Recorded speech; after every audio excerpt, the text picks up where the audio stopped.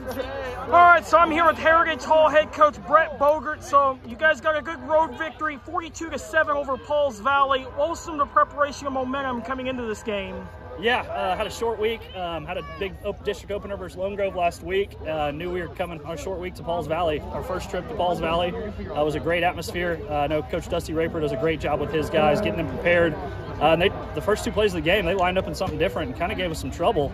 Faced a 3rd and 16, and luckily we executed a play that we didn't execute all week in practice.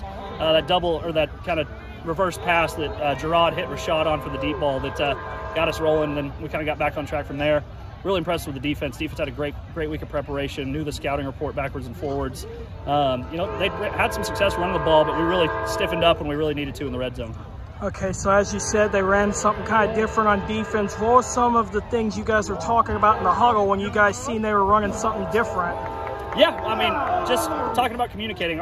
We're so lucky to have 5 senior offensive linemen. That's so rare, and they've all started at least 2 years. So just communicate. They did a really good job, communicating, picking up some of the blitzes, some of the different alignments that they did, and our coaching staff, our offensive line coach, Coach Freeman, Coach Perry, they did a great job communicating with them. Got that kind of handled up front. Had a little more time to operate, and then really did well in the run game blocking as well. Okay, so another Thursday night game next week, but you guys return home against Douglas. What'll be the preparation going into that game? Yeah, we're going to give them a couple days off. We've had some physical football these first 5 weeks, so give them a couple days off here on this weekend to kind of heal up, and then we got to get right back to prep. Haven't seen Douglas at all this year. Don't want our kids to really look at the scores because I know it's a new staff, some new kids out there, so I'm sure they're getting better and better each week. So we got to prepare just like it's any other team.